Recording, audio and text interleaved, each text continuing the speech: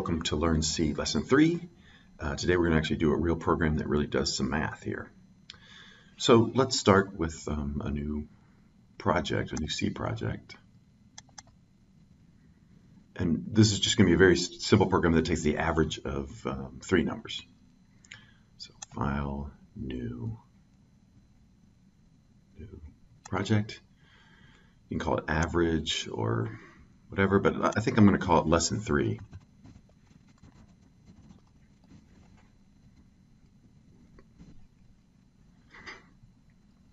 And we're going to go to Desktop, C Code, New File, Lesson 3.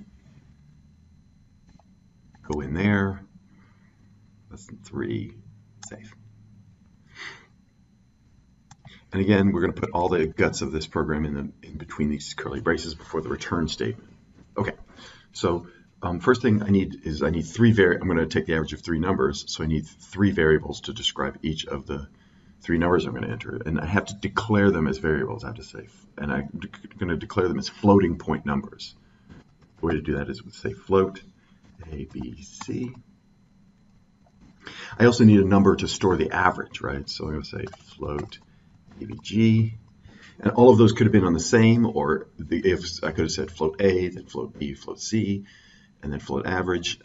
It's a good strategy to put as few variables as possible on an individual declaration statement. So this is a declaration statement. C is not as smart as Excel. Excel already knows that if I enter a number into a cell, that means it has a floating point value. C, you have to tell it. You have to give the cells that are storing information, the equivalent of the cells that are storing information, you have to give them names, and then you have to declare what type of data is going to be stored in them. So A equals 3, B equals 5, C equals 8, average equals A plus B plus C, all divided by 3. Now,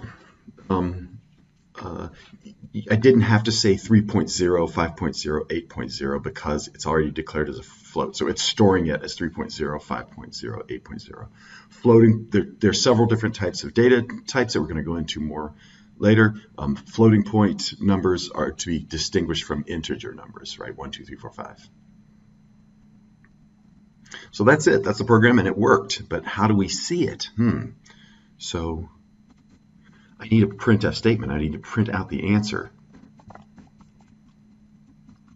The answer is %f/n, comma. So now the printf statement has two input arguments. The first is this string. And now in the string, there's this %f character. %f means put a floating point number there. Which floating point number? The second argument, average. Right? So let's compile that. Execute, compile.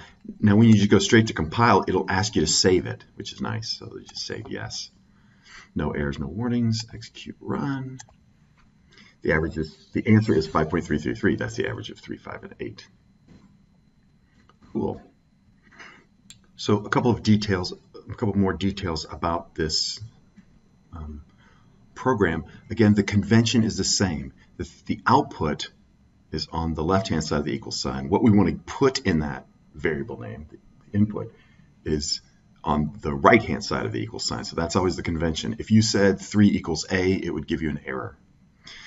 The other thing is that we needed to force precedence. So using the parentheses, we said A plus B plus C. We want to add those numbers first before dividing all that sum by 3. So you have to use parentheses, just like in a calculator, to force precedence.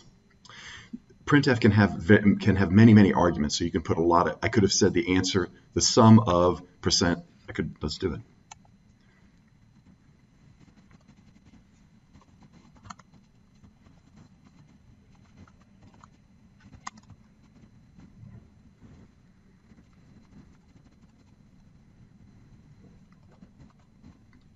So here I've got 4% f characters in here, and then there are 4 arguments after this first string argument. And so A is going to go into the first percent f, B is going to go into the second one, C is going to go into the third one, and average is going to go into the fourth one. Let's just do that real quick. The average of 3, 5, and 8 is 5.33. This is a really simple program that doesn't do very much, and it's not very practical. If I wanted to do 3 different numbers, I'd have to put 3 new numbers in there and recompile and re-execute. That's not very user-friendly. But what it does is it gets us started. By the end of this thing, we're going to have an average program that can take the average of any arbitrarily large data file, virtually any size data file up to a certain point. That's it. That's this first lesson. We're going to do a couple follow-up lessons to talk a little bit more about some other details here. But that's basically how to make a program that averages 3 numbers.